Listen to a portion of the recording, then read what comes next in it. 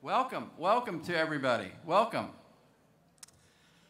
My name's Mike Denham, and I'm delighted to be able to welcome you to our kickoff program for the 2021-22 edition of the Florida Lecture Series produced by the Lawton Chiles Center for Florida History. It's great to be back after last year's hiatus. I know that it was a very rough year for everyone, very difficult year. And I'm sure that the COVID epidemic touched everyone in some way in this room, at some level.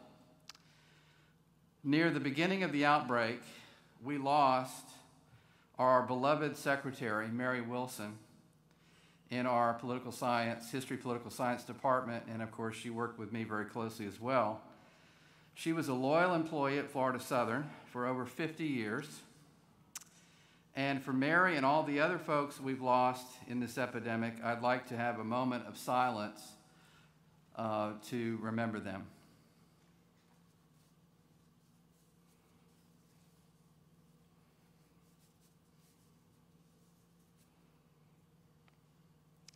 Before we welcome our distinguished speaker, I'd like to say a few words about this year's programs and some other things.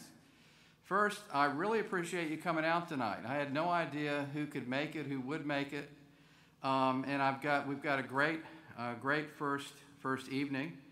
Lots and lots of folks out there. I appreciate that everyone is abiding by FSU's indoor mask, FSC's indoor mask mandate. FSU does not have one, I don't think.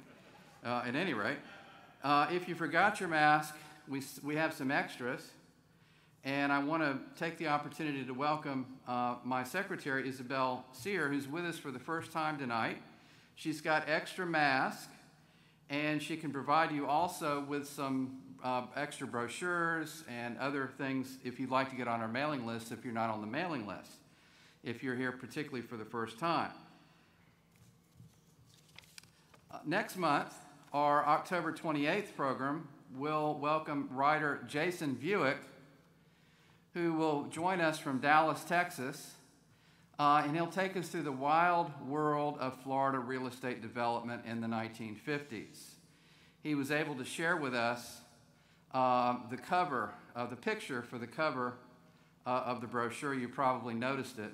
It was a layout, of course, of a development that he wrote about. And then on November 4th, our venue will be the Polk County History Center. For the first time ever, we're going to basically leave Florida Southern campus and go down to Bartow, and we're going to commemorate a marvelous book publishing project. We're going to welcome two distinguished editors and historians who edited a very, very large book on the Florida governors. They assembled a team of historians to write essays on each governor. Not just encyclopedia entries, but full-length essays on each governor. It was over a decade in the making, and the Governors of Florida was a monumental publishing venture and won the Florida Book Award Gold Medal for nonfiction. And I want to thank our bookstore, who's with us tonight, for working with the University Press of Florida for offering this book at a very specially reduced price for that event. So that'll be November 4th down in Bartow at the Polk County Historical Center. In the spring, we have three more programs on topics ranging from America's lawyer, Chesterfield Smith, a great Polk Countyan, Floridian, and American. We're also going to have a great program by Janice Owens, who's a great novelist who writes Florida fiction, and also our last program in March is going to be on the Mariel Boat Lift. The Florida Lecture Series began, of course, back in 1996 as a way to introduce students, faculty, and the general public to Florida life and culture from a wide range of subjects, including history, literature, public affairs, environment, law, music, art, and numerous other disciplines. In 2001, we established the Lawton Chiles Center for Florida History, and we expanded our charge of engaging Florida history and expanding the lecture series. Over the years, our speakers have included governors and public officials. We've hosted Pulitzer Prize winners and National Book Award winners over the years as well. Over those years and years, we've been blessed with wonderful financial support by many of you, and I want to give you a special thank you for all of you who've donated to our efforts this year and in years past. It's your donations that allow us to bring these programs to our community free of charge. And it's going to be another great year, beginning tonight. Now it's my pleasure to introduce tonight's special guest. For more than 30 years as an investigative journalist for the St. Pete Times, now Tampa Bay Times, Craig Pittman covered the wildest stories Florida has to offer. Tonight, he'll share many of them with us. Currently, his columns can be found in the Florida Phoenix. He was born in Pensacola, but educated in LA. That's right, Lower Alabama, at Troy University. Craig honed his skills as a journalist on the student newspaper. Pittman's reporting was such an annoyance that one dean labeled him the most destructive force on campus. Craig was a Florida Panhandle guy, relocated in the hurricane's eye of Central Florida, where Florida's wacky characteristics was on display every day. Craig's primary beat was the environment, but gradually that expanded to include all manner of Florida cultural affairs. Along the way, he distinguished himself as one of the nation's top environmental writers. While holding down his day job as a reporter, Pittman was able to author serious books on manatees, Florida wetlands, and panthers, which earned him notoriety as an award-winning writer. Many of those are available tonight. The New York Times best-selling author, Pittman is the author of 6 books, including Paving Paradise, Manatee Insanity, Cattail, The Wild Battle to Save the Florida Panther, and Oh Florida, which of course was the subject of his previous appearance here. But tonight's program, he'll share with some of his oddest wildlife as well as its quirkiest people, as compiled in his most recent book, The State You're In. Among the many accolades of The State You're In is a blurb on the dust jacket by Cynthia Barnett. Many of you will remember her wonderful program here on Florida Springs that she gave a while back. According to Cynthia, the book spans 30 years of extraordinary reporting. The State You're In is a celebration of Florida and its most versatile writer, pee in your pants funny in one chapter, and utterly humane in the next. Craig Pittman is Florida's own Mark Twain. Well, in 2020, the Florida Heritage Book Festival honored Pittman as a living legend. Ladies and gentlemen, please join me in welcoming the legend himself, Craig Pittman. Thank you. Thank you. Thank you. You guys are 6 feet away. I think I can take this off. I always say allegedly a legend. I'm not too sure about that. I always think of a legend as being someone who's deceased. So it makes me a little uncomfortable. Although I have to say, this is a much better venue than the one I was in last night. Last night I was speaking down in Cape Coral for an event sponsored by the Cape Coral History Museum, which is actually housed in a double-wide trailer that used to be the pro shop for their golf course. And so they couldn't have the event there, so it was held at a funeral home. One of my friends said, "You're probably one of the few people to headline there who got a chance to enjoy the ceremony." But we had a lively discussion. I hope we'll have an equally lively discussion here tonight. Anyway, my name is Craig Pittman. I'm a columnist for the Florida Phoenix, and I write books. It really is a joy to share some of these stories with you from my latest book, which I don't want to say it sums up the body of my work, but it continues the work that I enjoy doing, which is telling people about my favorite state. We're supposed to be the Sunshine State, which of course in classic Florida style is misleading because some of our cities actually get more rain on an annual basis than Seattle does. I think we should change our nickname to the Most Interesting State because I really think we could back that up. All right, so let me rewind back to when I was here last time talking about my book, Oh Florida. How America's Weirdest State Influences the Rest of the Country. That actually got started as a blog that I wrote for a month for Slate. They wanted me to blog about Florida and tell about what a wild and crazy place it was. And of course, the only problem was they only gave me a month to do that. And I had a really hard time packing everything in.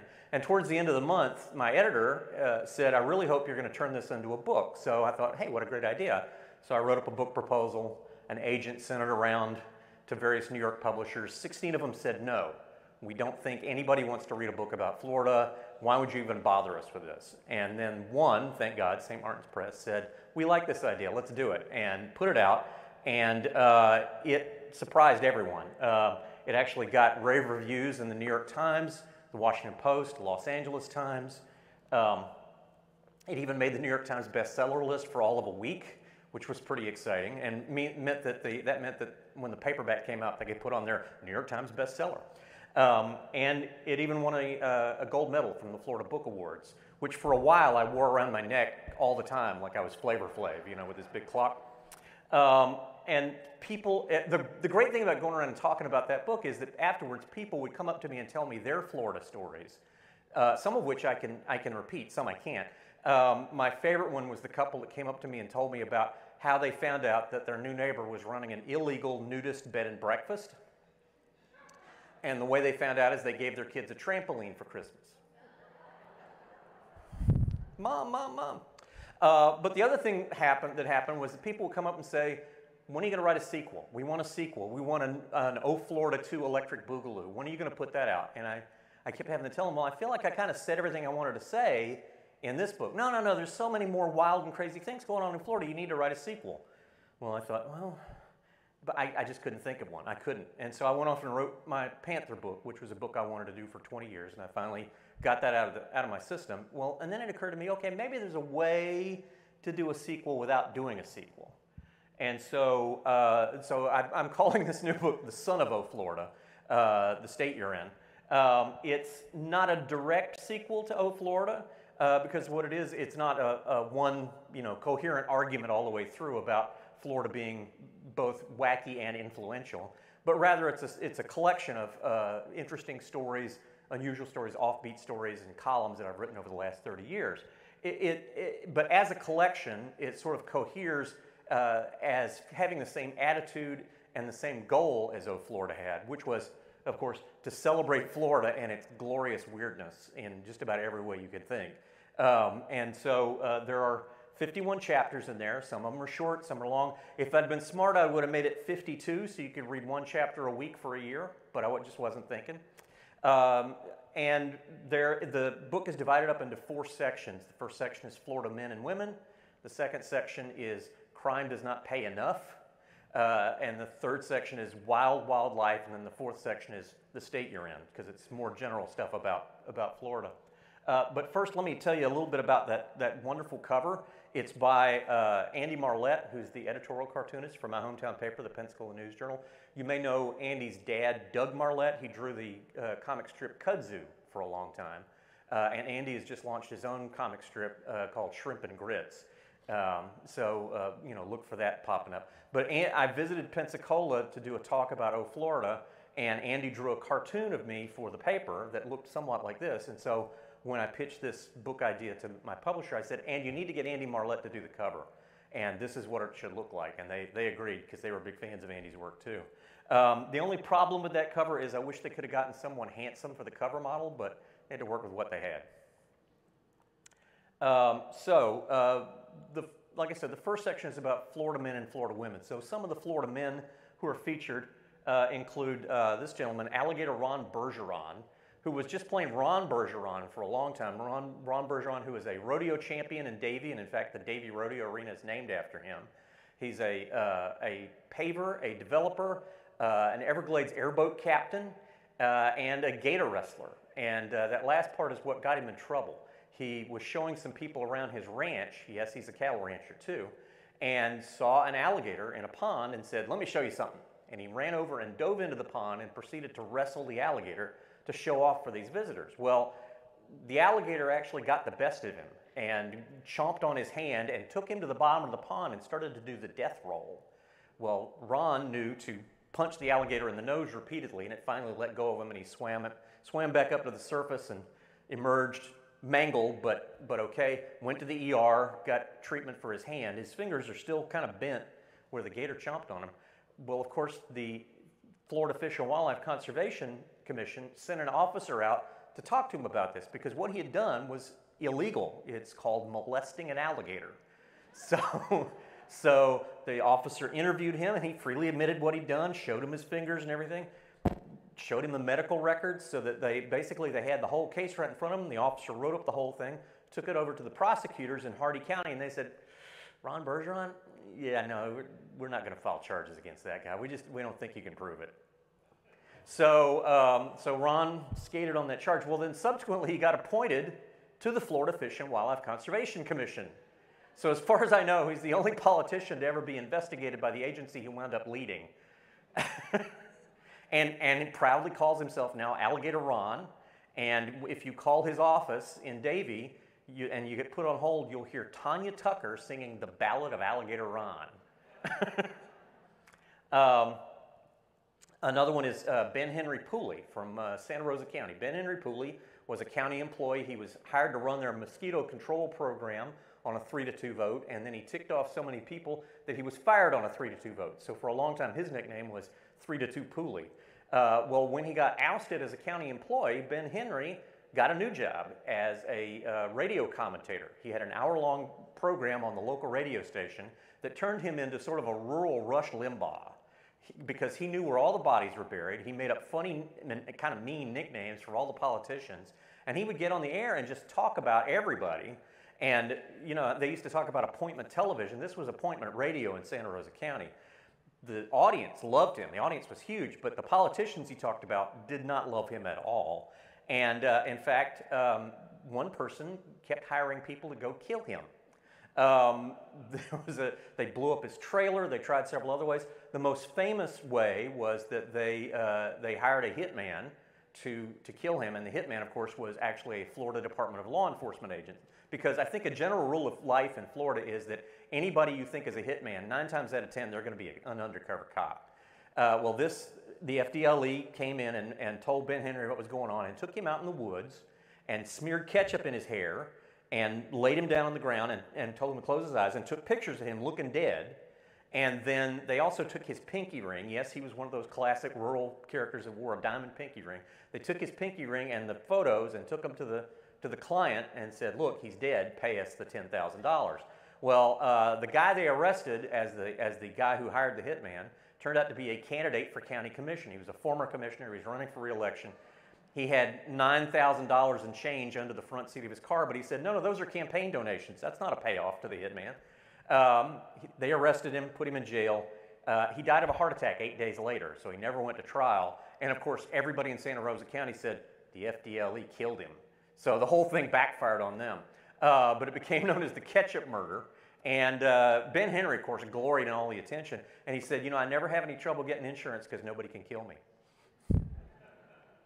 And then I profiled Wilbur Snapp. Wilbur Snapp, who was the ballpark organist at the Clearwater Phillies minor league ballpark and also played for spring training for the Philadelphia Phillies there in Clearwater. Well, during one Clearwater Phillies game, there was a call at the plate. It was a close call, and the umpire called it against the Phillies. And oh, the crowd booed and booed.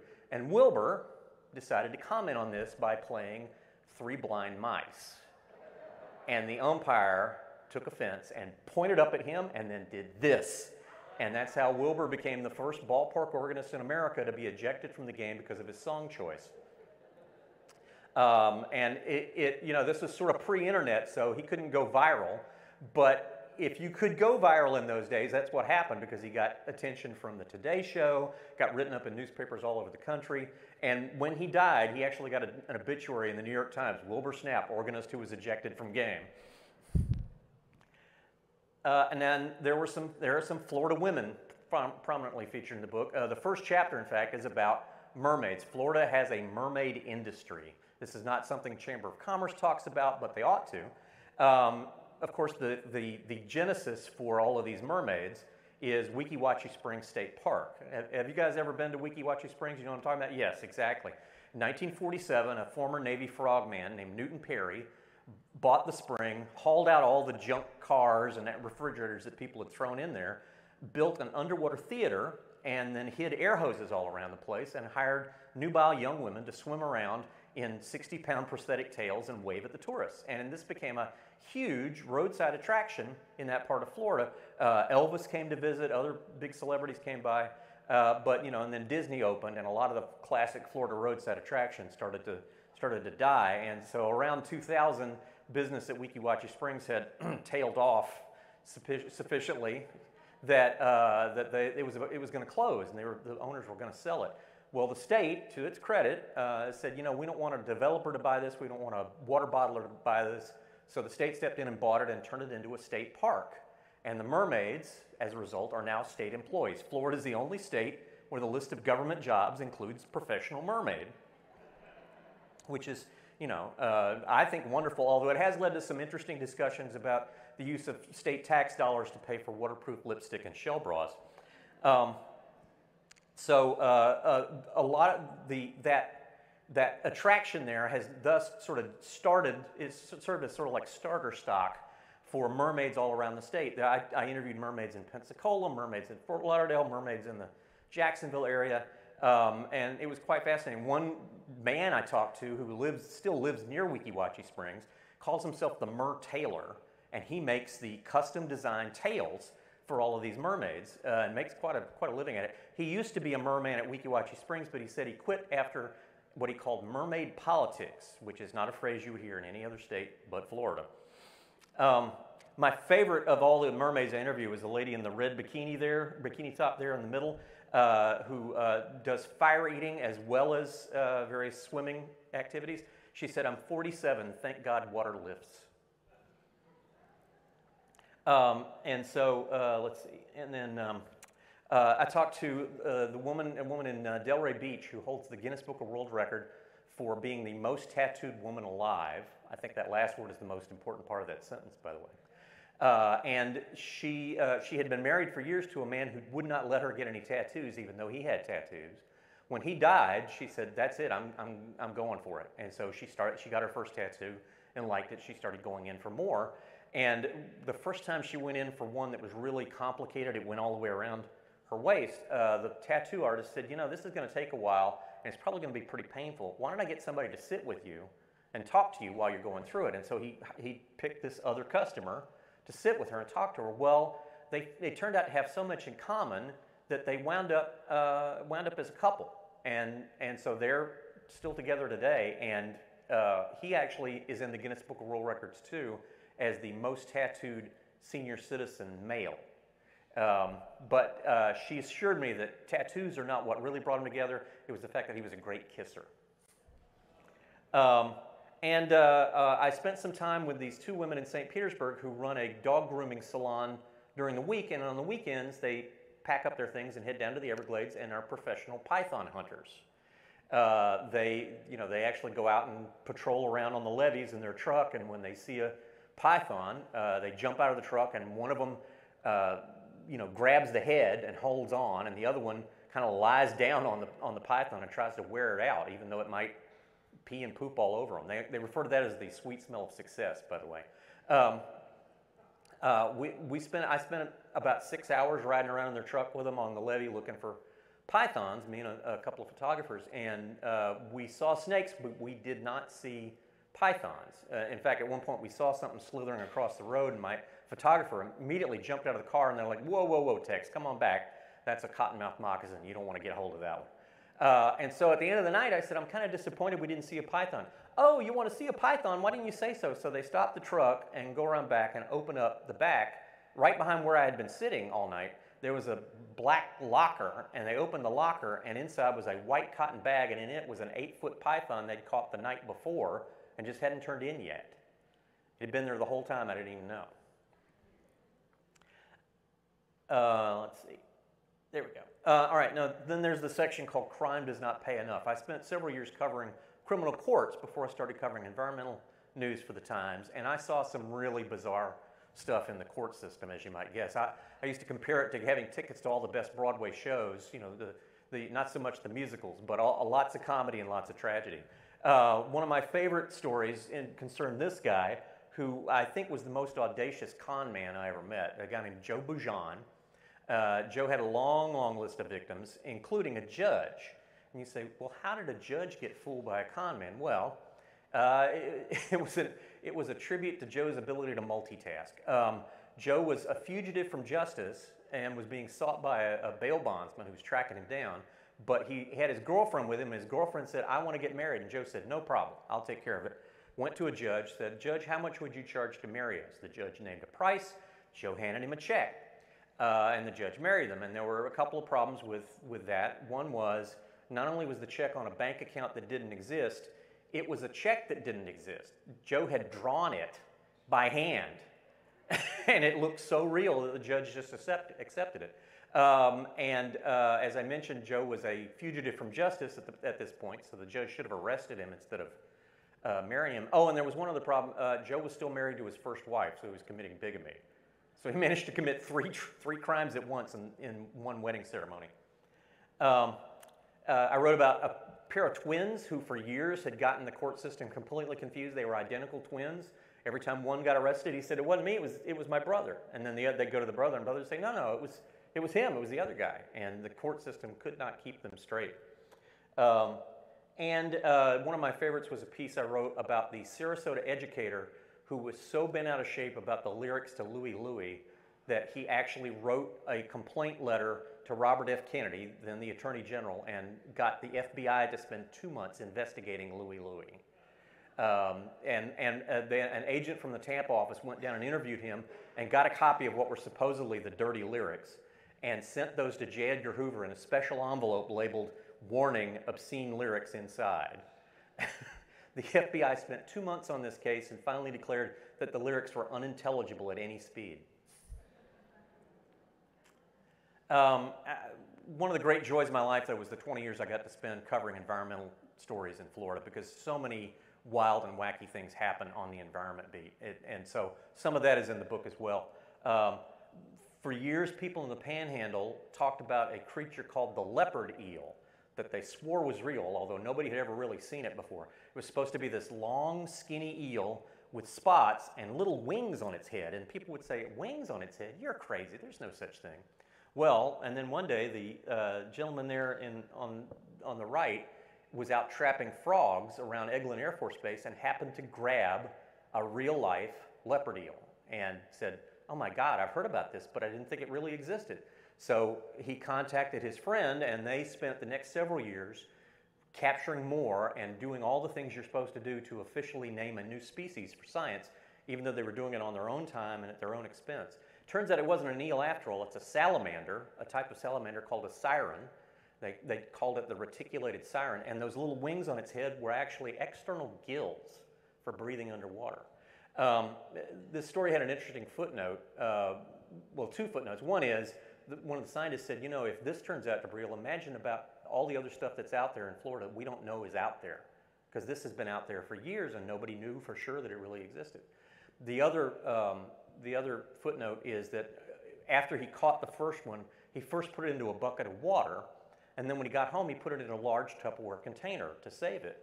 And I put that in the story. Well, about 2 weeks after the story ran, I got this very sternly worded letter from a patent attorney in New York who said, I represent the Tupperware company, and my client is very concerned that you may have misidentified another company's product, plastic container product, as theirs, because Tupperware is very concerned about its trademark. Well, I wrote back and said, listen, I love everything about Florida. I love Florida products. I know Tupperware is based in Kissimmee, and there's even a museum you can go to, the Museum of Tupperware, where you can go around and burp all the products. And so I would never, ever, ever slur the name or sully the name of Tupperware. The scientist I interviewed actually used the name Tupperware for the type of container he put it in. He didn't say a plastic product. And in fact, I think your client is missing a bet here. I think Tupperware would be smart to hire this scientist to do an endorsement for their product and tell his fellow scientists, if you ever find a mythical creature that turns out to be real, put it in Tupperware to preserve it. That's the best way to do it. For some reason, Tupperware has not taken me up on that suggestion. I don't know why. I also wrote about one of Florida's most notorious invasive species, the iguanas. I don't think you guys have problems with that here yet, but they're all over South Florida. There are hundreds and thousands of iguanas running around, and you may have heard that when the weather gets cold, they tend to freeze up, you know, because they're reptiles, they're cold-blooded, and fall out of trees. And also, they have a habit of popping up in people's toilets. They'll go through the roof vent and down into the plumbing, and then at 5 a.m. you get up to use the bathroom and open the lid, and holy cow, there it is. And of course, everybody's first reaction, what's everybody's first reaction? Flush, flush, flush, flush, flush. Doesn't work. I'm here to tell you, that does not work. You have to call a trapper. They'll come out, they'll use a stick, they'll put the stick in the toilet bowl, and the big lizard will crawl out, and then they can capture it. It's interesting, one of the people I talked to recently said they're now getting 10 phone calls a month about toilet iguanas, which I don't know why a sports team has not adopted that name yet. I think that's a natural, because of course you want your mascot to be something, you know, that would scare the other team. What's scarier than a toilet iguana at 5 in the morning? Before I leave this, I should mention, by the way, the problem with them falling out of the trees, you know, some people like to eat the iguanas. And so a guy who was driving in the Keys one day happened to see 40 iguanas, cold-stunned iguanas, lying on the side of the road. And he thought, barbecue. So he pulls over, you know, and gets out in the cold winter weather and gathers up these 40 iguanas and puts them in his car and drives for home. Meanwhile, calling his friends, hey, meet me at my house, I'm going to barbecue. What he didn't realize is he had the heater on in the car. And so the iguanas all revived and started running around the car, and he lost control of the car, and it ran off the road, and he crashed, and all the iguanas got away. He was okay, but, you know, bitterly disappointed that he had to just have, you know, pork instead of iguana that night. I had to write about the invasive monkeys that are all over Silver Springs. In the 30s, there was a captain who ran a riverboat tour around Silver Springs, and he thought, you know what this tour needs, what would really make it seem exotic for the customers, is if I had put some monkeys on that island there in the river.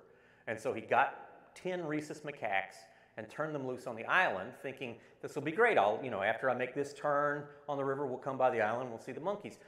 He didn't realize that the monkeys could swim. And so the monkeys got off the island and spread through the park, and now there are several hundred of them out there. And the Park Service has to kind of cope with that. There's been talk about trying to capture all the monkeys. The problem is the tourists love them. They love seeing monkeys, even though they're not native to Florida. So there you go. And I'm not going to give details on this. One of the problems is, let me just say, rhesus feces, which is probably the worst candy flavor ever thought of. But since this is the history lecture series, I should mention there are some historic events that I cover in the book. One is an obituary for Snooty the manatee, who at 69 was the longest-lived sea cow in captivity in Florida. First born when Harry Truman was in office, and he became the official mascot of Manatee County, was kept at the South Florida Aquarium there. South Florida Museum, I'm sorry, and Aquarium. And every year they would celebrate his birthday with a big festivities, and the day after his 69th birthday, he got caught inside a malfunctioning part of the aquarium and drowned, unfortunately. But what was interesting to me was there were tricks that Snooty had learned when he was just a baby manatee and was known as Baby Snoots. And he was still doing those tricks when he was 69 years old. He still knew how to, roll over on command and take certain foods as favors, things like that. So when people tell you that manatees are not smart, tell them about Snooty. There's a frontline report from the first Florida bear hunt in 21 years. The Fish and Wildlife Conservation Commission, there had been numerous reports, I think 5 or 6 reports of bears mauling people because they had not put away their garbage the way they should. And so it reacted to this by telling people, let's go shoot bears. And so a record number of people turned out to get licenses. This hunt was supposed to go for a full week. It was over in 2 days. That's how many bears got shot right when it started. And so the head of the Fish and Wildlife Conservation Commission said, that's it, we can't shoot anymore, that's it, we're done. And it was so unpopular with the public that they have not held a second one since then. When the 2010 BP oil spill happened off Louisiana, we kept getting reports that the oil was heading towards Florida. And so as a Panhandle native, someone who grew up on the beaches there, I went out to Perdido Key to take one last look at an unsullied Florida beach that I'd grown up on and kind of write about what that was like. And sure enough, not long afterwards, the oil wasn't liquid anymore. It'd gotten weathered, so it was this kind of icky brown goo that washed up on the sugar white sands there in Pensacola and 7 other counties in the Panhandle. And the scary thing is, scientists say that even though it appears to be cleaned up, there are still traces of it there if you just dig down far enough. There are some life and death stories in this book. It's not all pee your pants funny, as Cynthia Barnett said. There's one long piece in there about a guy who. It starts off talking about a guy who dies every night at the Arcadia Rodeo. He plays one of the bad guys in their little morality play that they do. They come in and, they're rustlers and they're bank robbers and they're shooting blanks everywhere. And then the good guys, the sheriff and his buddies come riding in and he gets gunned down every single night. And I use that as sort of a frame to talk about the real history of Arcadia, which was a rather violent cow town back in the 1800s, that there really were shootouts, there really were bank robberies and rustlers who got strung up. And Frederick Remington, the famous Western artist, came to Florida in 1895. After the cowboys out west had kind of faded away, came to Florida to see our cowboys and wrote that he found them to be low-browed cowfolk who shot and stabbed each other over cattle that weren't fit for a pointer dog to mess on. So I call that the first literary reference to Florida men, right there. One of the cowboys he sketched is actually sort of a famous figure in Florida folklore. His name's Bone Mizell, Napoleon Bonaparte Bone Mizell. Unlike the real Napoleon, Bone Mizell was a tall and lanky cowboy. He had a phenomenal memory for brands and could do all kinds of sums in his head, but was totally illiterate. He signed his name as an X.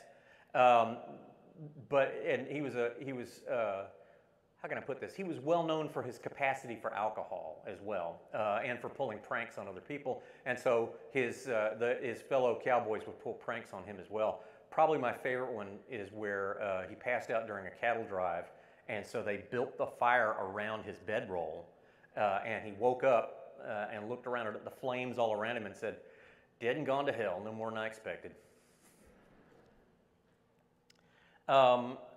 I wrote about the guy who'd been on death row the longest from Pinellas County, Amos Lee King. He'd been there for 40 years awaiting execution. In effect, his sentence of death became a sentence of living on death row, waiting for death. And it was an interesting conversation because what he did was absolutely horrible, but he had, in his time in prison, had become a different person. And he said, "Who are you killing now, if you do kill me?" What was really interesting was that the son of his victim said, I'm glad they haven't executed him yet. I think it's good to make him wait and make him think about what he did every single day of his life and make him suffer that way." Sort of on the flip side, I wrote about a woman named Susan Morrison, whose father had been a deaf-mute caretaker at a cemetery and was killed by a couple of his co-workers for the money in his pockets. It was like $35. They killed him. And so she has devoted her life to making sure they don't get out of prison. They have been eligible for parole under old laws that no longer apply to new inmates. They've been eligible for parole for decades, but every time there's a parole hearing, she goes to Tallahassee and makes sure that they don't get it. And her son has said when she's too weak to do it anymore, he's ready to step in and continue.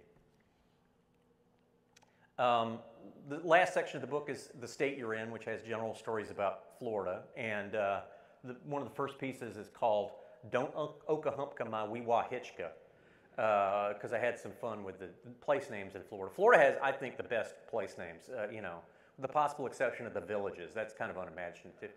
But, there's Sop Choppy and, just some great places.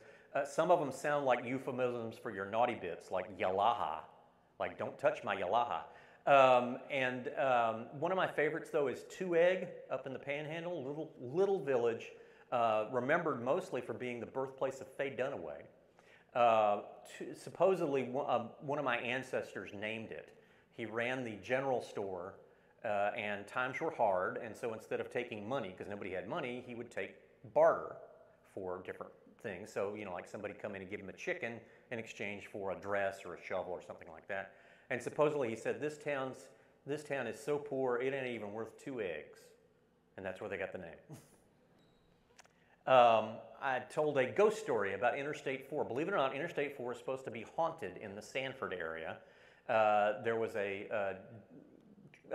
4 German immigrants who lived there and died of a fever, and they died so quickly their priest couldn't get to them to give them the last rites. He had got the fever as well.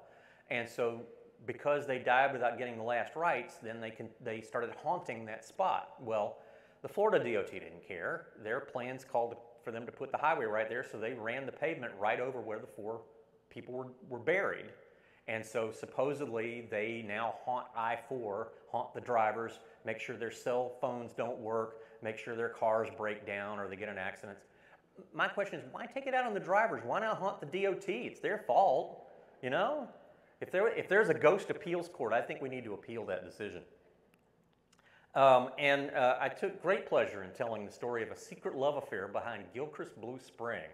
It's a beautiful spring. You swim through it and it's like you're looking through air. It's so clear. And it's a long ago gift of love from a secret love affair. This guy who lived in St. Petersburg and was a big wheeler dealer, owned property all over the state, traded stocks and so forth. He hired a woman to be his secretary, and over the years, he fell in love with her and they had an affair, but they didn't tell anybody. And he proposed to her and was going to marry her, but he got cold feet. 4 times he got cold feet. But one time, as a pre-wedding gift, he gave her the deed to this spring. And then before he ever married her, he died. But he made her the executor of his estate, and so suddenly she became the big land wheeler dealer, and she managed to sell quite a bit of really good environmentally sensitive property to the state, including Weeden Island in St. Petersburg. But she hung on to Gilchrist Blue Spring because it meant so much to her that it was a gift from her secret lover. And then when she died, her family inherited it and ran it as a private spring. And then after a while, they said, you know what, this is an awful lot of work, and I'm sure our aunt won't mind. So they sold it to the state. So now you can go visit Gilchrist Blue Spring. It's a state park. However, there are no mermaids. I hasten to tell you that. It's just going to be you up there swimming. Several writers get shout-outs in the books, writers whose work was influential on me and influential on my writing. One of them is the guy in the picture there, John D. McDonald. How many people here have read the Travis McGee books? Some more of you need to read the Travis McGee books. I grew up in a family where everybody read murder mysteries. My grandfather was a big fan of Perry Mason. My mom read everything Agatha Christie wrote. And I started off with Encyclopedia Brown and then graduated to Sherlock Holmes and then, the hard-boiled guys, Philip Marlowe and Sam Spade and so forth. And when I was 14, my aunt called me over, my great aunt, I'm sorry, called me over and said, took a big drag on her Pall Mall and said, I think you're ready for Travis McGee now, and handed me this paperback book with a scantily clad woman on the cover. It was The Deep Blue Goodbye, the first Travis McGee book. And of course, being 14, I looked at the cover and said, yes, ma'am, I am. Do you have any others? And so that got me started reading John D. McDonald, who in addition to the 26 Travis McGee mysteries, wrote about 70 other books, many of them set in Florida, where he lived. He lived in Sarasota. And he was one of the first environmental novelists. He wrote about damage to the environment done by what he called fast buck artists, people who didn't value the environmental bounty of the state. It was a real revelation for me because, number one, all the mysteries I'd read before that were set in places like New York and Los Angeles and San Francisco. It never occurred to me that Florida could be a sunny place for shady people, or that these beautiful places I'd visited, camped, gone canoeing with my Boy Scout troop, or gone hunting with my dad, that they might be in peril of being paved over. And so reading his work was a real eye-opener for me. And in talking to other fans, I found out that it was even a sort of an intergenerational tie, that there would be 3 generations of Floridians in one family who all read the John D. McDonald books, the Travis McGee books. Another one was Elmore Leonard. People think of Elmore Leonard as being a guy from Detroit, which is true. That's where he lived part of the year, but part of the year he lived in Florida. And some of his greatest works, the books that really made him a star, are set in Florida, or at least start in Florida. and he did a tremendous amount of research. He had a researcher who worked for him, and he'd send this guy out into the Ocala National Forest or send him to Weeki Wachee Springs to interview mermaids. One lawyer in Fort Lauderdale actually told the paper, I think he followed one of my clients home and wrote about what he saw the guy do because it's that accurate about what's going on. In each one of Elmore Leonard's Florida books, there are characters from the same family that pop up in minor roles. The Crow family, Dale Crow Jr. and people like that, where they're people who commit crimes accidentally or unintentionally, and they're not as smart as they think they are. They are Florida men before we started using the term. And I mentioned Encyclopedia Brown. There's a profile in there of Donald J. Sobel, the most successful author you've probably never heard of, because he wrote all the Encyclopedia Brown books and didn't want anyone to know his name. He never posed for pictures. He never gave a TV interview.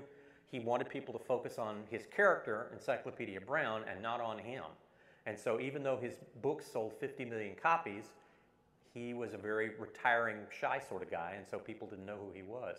And then I want to mention one other writer, a very special one. Charles Willeford, who is known as the godfather of the wacky Florida crime novel.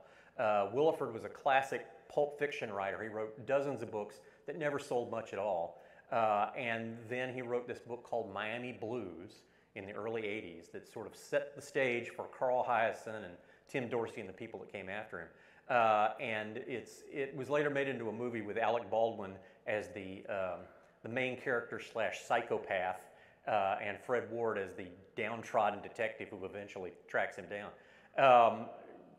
Charles Willeford used to say that if you write the truth, they'll accuse you of using black humor, and all of his books have this very sharp satiric edge and very twisted sense of humor to them.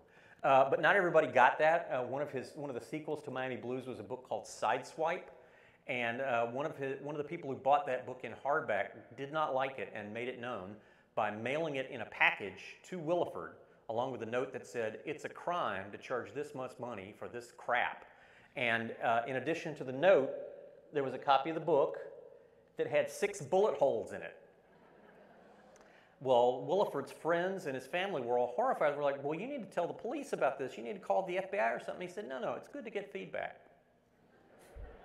So I'm hoping I'll get a different kind of feedback from this book. There are other wild Florida tales that are for sale out front in addition to the state you're in. Cattail, The Wild Weird Battle to Save the Florida Panther, which came out last year, and it came out in paperback earlier this year. This is a book I wanted to write for 20 years, because every time I would write a story about panthers, I would think, this would make a great book. There are interesting, unusual characters. There's a biologist, for instance, who tries to give a dying panther mouth-to-mouth resuscitation, which honestly is a commitment to the job you seldom see in America these days. There are twists and turns in the plot you don't see coming. There's a classic villain who starts off as a hero and then changes sides. But I didn't have an ending. I needed an ending. And then finally, about 5 years ago, I got a good ending for the book. Not a happy ending, mind you, but a hopeful ending. And so a lot of people have told me it was a really good pandemic read for them because it had that hopeful ending to it. The Sin of Scandal, Greed, Betrayal, and the World's Most Beautiful Orchid, which is about how Selby Botanical Gardens in Sarasota wound up facing criminal charges for wildlife trafficking over a guy bringing them this spectacular lady slipper orchid he found in Peru. He stuffed it into his suitcase with his dirty underwear, flew to Miami, somehow got it through security there, and this was right after 9/11, and drove to Sarasota where Selby Gardens has this orchid identification center, brought it into them and said, "I want you to name this after me." And so they did, which somebody said was tantamount to hanging a sign on his back saying, "Please come arrest me." Because, of course, Peru filed a formal complaint over smuggling this orchid out of Peru with no permits. The federal government opened an investigation. There was a grand jury that started issuing subpoenas. Federal agents surrounded this guy's greenhouse in Virginia and confiscated 300 orchids, which that didn't faze him. What upset him was they also confiscated his spec script for a new reality show called The Orchid Hunter, starring him. And I always like to mention with this book that, as far as I know, it is the only book ever classified as true crime / gardening which I always feel bad for the bookstore clerks trying to figure out where that belongs. So that's all I've got. Do you guys have any questions that I can answer? Because I'm here to serve. You tell me what you want to know, and if I don't know it, I'll invent it. Yes, ma'am.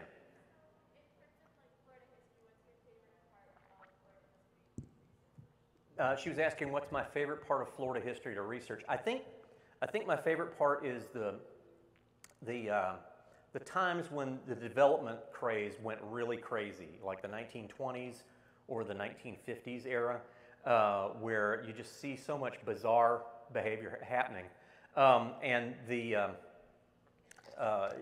it attracts hustlers and con men from all over the country to come join in, to the point where Charles Ponzi, the guy who invented the Ponzi scheme up in Boston, got out of jail and came to Florida and got involved in land fraud in Florida in the 1920s. So we actually got the king of the Ponzi scheme came to Florida. He was like, hey, they got something going on I want a part of. So you can see why that would be appealing. Lots of great stories there. Yes?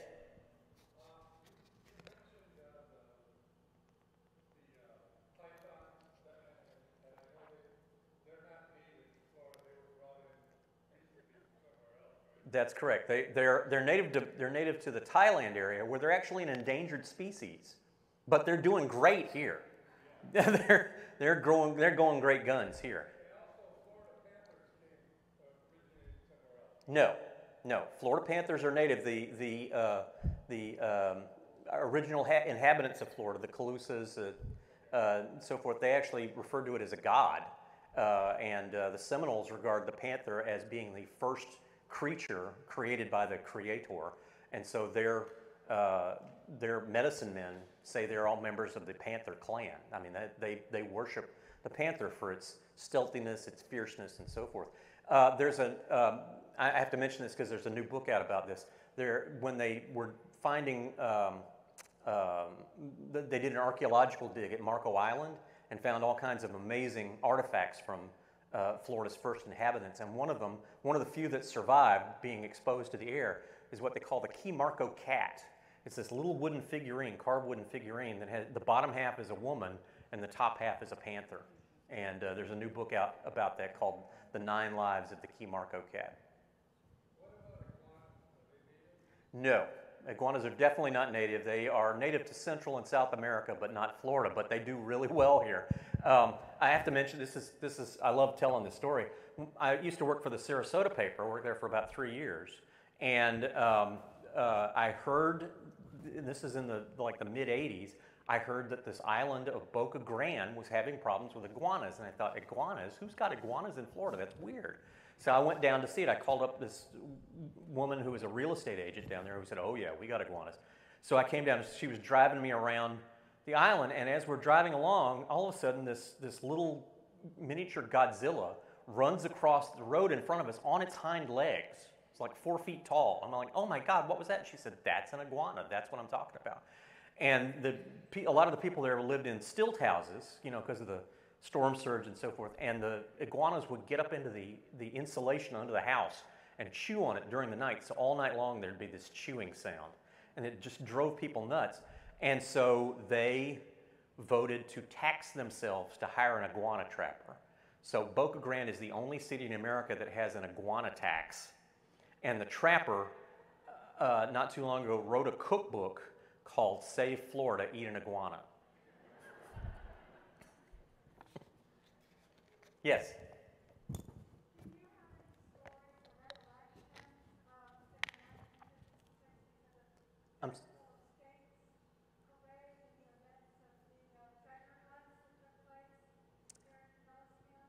Well, I know that there was one.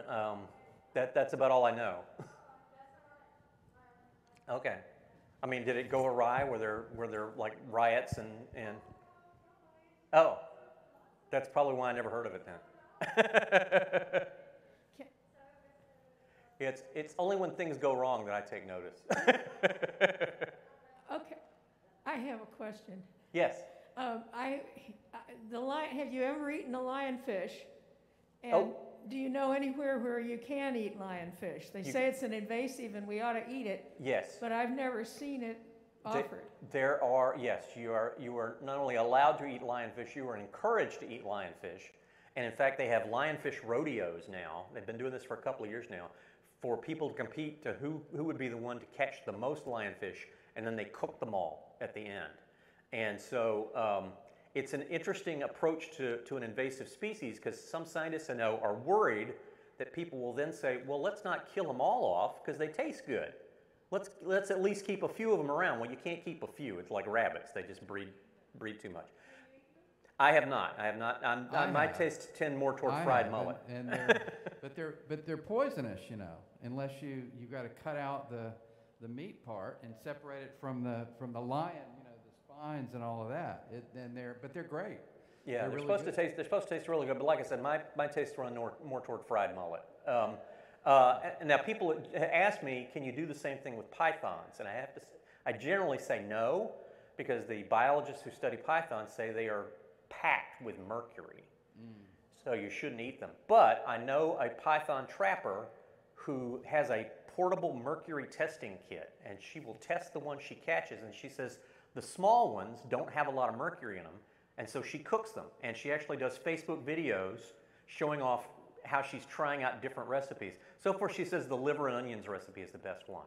So if you see a small python, it's probably okay to make liver and onions out of that. She's also made cookies using their eggs. Craig, I have a question. Yes. And this is basically goes to your imagination and your curiosity. But how do you get your stories?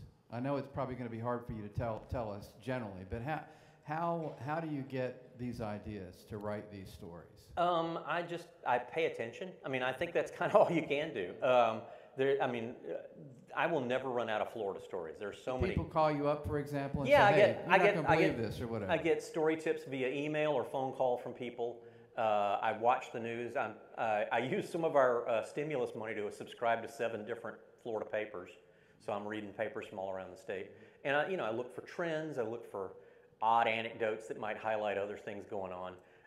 And for instance, the iguanas in the toilet thing, I just noticed that because I saw, over the course of about 6 months, I saw 5 stories from 5 different locations about people finding iguanas in their toilets. And I said, that's a trend. I should write about that. You mentioned John D. McDonald. And Yes. There's a writer who's carried that same theme, who's Randy White. Randy Wayne White lives in Sanibel, used to be a fishing guide. Yes, Randy Wayne. Yes. And it's interesting, he's asking about Randy Wayne White. Have you guys read any Randy Wayne White books? Yeah, those are really good. And his hero, Doc Ford, used to be a National Security Agency employee, a spy, which is really interesting because Sanibel was incorporated by ex-CIA agents. They retired there, they started a newspaper, and they did not like the direction that the Lee County Commission was taking with approving development. They liked the island the way it was. They thought it was an island paradise. They didn't want to see it turned into a wall of condos down the beach. So they pushed for incorporation in their newspaper, and it really caught the public imagination, and people in Sanibel voted to incorporate so they could control their destiny. And so Sanibel remains a fairly pretty and low density impact developed area. So you can still enjoy the beaches, enjoy the views, and so forth. It's interesting that the Lee County Commission at the time was actually quite notably corrupt, and several of the commissioners from that time wound up going to prison, in part because they had gone to a state Association of Counties convention in Fort Lauderdale and were caught on video riding down the Intercoastal Waterway in a yacht with several young ladies they were not married to.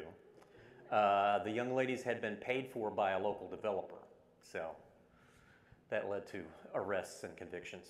Craig? Yes. I'll tell you what they're working on, then I'll tell you what I think might work. They're trying everything they can to catch them there. They've tried to develop an infrared device they can use on drones to go out and detect where they're at. The problem being, you still have to go out and get them, and they are masters at hiding. They're great at camouflage, And they're ambush hunters, so they're used to holding very still until their prey is near. They catch some of them and put radio tracking devices on them and turn them loose during mating time in the hopes that they'll lead them to others, and that has worked, but only in certain cases. And again, you have to get to them. I talked to one scientist who it took him 2 days to get out to where the python they were tracking had met up with a whole bunch of other pythons and was mating. So God knows how much mating went on before he managed to get out to where this thing was. They've got dogs that they've trained to follow the scent and try and find the pythons. But once again, the problem is you got to find them. You know, you got to get out to where they're at. They're really good out in the water, where we humans, we're not good once we get off dry land. I know one python hunter who actually goes out in a canoe trying to hunt pythons in the water, but it's really tough, especially when she's trying to get a 16-footer up into the canoe with her. I think, and having talked to a number of scientists, I think what might eventually work, if they're able to perfect it, is to basically turn the pythons against each other, to use pheromones. The pythons use the smell of other pythons to track them down for mating. They use these scents called pheromones, and they are working on an idea to somehow use the pheromones to mislead the snakes about where they should go, and so that they wind up not mating. But they're a long way from perfecting that. So, you know, until then, the game is to try and manage the population, not to get rid of it, because they can't. They can't at this point. Craig? Yes. Is there anywhere in Florida where there's a earthworm roundup? Yes. That's what I have a vague memory, but I don't know where. Yes. Tell the folks how they get the earthworms to come up. It's in one of my favorite place names. It's in Sopchoppy. Yeah. Sopchoppy. In Sopchoppy, they have the Worm Grunting Festival, where they go out with these metal stobs that they drive into the ground, and then they rub another piece of metal over the top of it to make vibrations in the ground. And the vibrations drive the earthworms up out of the ground up onto the surface, and then they run around and throw them all in buckets. And apparently somehow the vibrations mimic the sound of moles coming after the earthworms. So they come up to the top to get away from these predators that they think are after them, and instead it's just vibrations. But this happens in the Apalachicola National Forest, and Sopchoppy is very proud of its worm grunting prowess, and so like I said, they actually have an annual worm grunting festival. That's on my Florida bucket list. I have not been to the Worm Grunting Festival. I want to go. There's one of the chapters in the book talks about my Florida bucket list, and that's on the bucket list. I've been able to knock off some of them. One was to come here and see all the Frank Lloyd Wright buildings, because you know Florida Southern has more Frank Lloyd Wright buildings than anywhere else in the world, and so I was able to knock that one off. I wanted to see a ghost orchid, you know, which was featured in the book The Orchid Thief and in the movie adaptation. That one was in the Fakahatchee Strand State Preserve, way out in the swamp. You had to wade out to get to it. Turns out, if you go to Corkscrew Swamp Sanctuary, which is owned by Audubon and is down near Fort Myers, you can just walk down the boardwalk about a mile and turn left, and there's one about 100 feet up in a tree. And, you know, bring some binoculars so you can see it. But it's pretty spectacular because unlike most orchids, it doesn't just put out one bloom. It puts out 5 or 6 at a time. They actually call it the super ghost orchid. So, but I still want, I haven't done some of the others, like the Worm Grunting Festival. I want to go camping in the dry tortugas. I hear that's absolutely gorgeous at night, but you have to bring in your own water.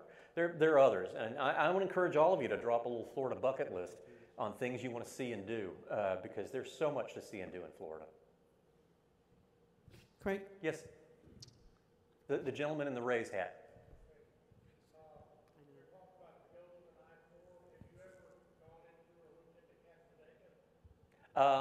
That's on my bucket list too. He was asking about Cassadaga, the psychic capital of America, where there's supposed to be more psychics per square inch than anywhere else in the country. Although I have to tell you, as Dave Barry observed, if they're all psychic, why aren't they always winning the lottery? Yes? Do you foresee any mass migration within Florida with people coming from the coast to escape rising seas to Central Florida? Not at this point, but instead what seems to be happening is that people who live on the coast and see their insurance rates going up are starting to move into and gentrify the poorer areas that were not near the coast because people couldn't afford it. And so now they're moving into those areas and having to move a lot of those minority homeowners out because the prices are going up. So that's actually been documented in Miami that is going on there, and so we may start seeing that in other places as well. But so far, nobody's moving to Orlando yet from Fort Lauderdale or anything. Yes, ma'am. Can you talk about Ona, where the castle is? I'm sorry, can I talk about? Ona, Florida, where the castle is? Oh, talk about where the capital is? Solomon's Castle. Oh, Solomon's Castle. Oh, yes. I have visited there. I checked off that on my bucket list. It's in a little town called Ona. Actually, I'm not sure it's actually in Ona. I'm not sure Ona really exists other than as a road sign. But this eccentric artist got hold of a bunch of used newspaper printing plates and built a castle using them. And it shines like the dickens when you drive up on it because, of course, it's all reflecting those metal plates. And when you go inside, you discover that he had quite a bizarre sense of humor about the way he built his place. It's worth the visit. Another place that I checked off on my bucket list that I encourage you to visit is the Coral Castle down in Homestead. It was built by a little 5-foot-tall Lithuanian guy whose heart was broken because his bride left him at the altar when he was in Lithuania. And he came to America and determined he was going to build a castle for his queen, and even though she had left him. And so he had this property that had limestone on it, and so he quarried the limestone and built this enormous castle. And nobody quite knows how he did it, because he did most of it by himself. A lot of it was, levers and pulleys and things like that. There's a gate that weighs 3 tons, and you can swing it open very easily because it's on the axle of an old Model T that's very well oiled. He even invented his own sundial. It's not like any other sundial I've ever seen that charts not only the time, but also the days and the months. And the only problem with it is he built it before daylight savings time. So part of the year it's off by an hour. Yes?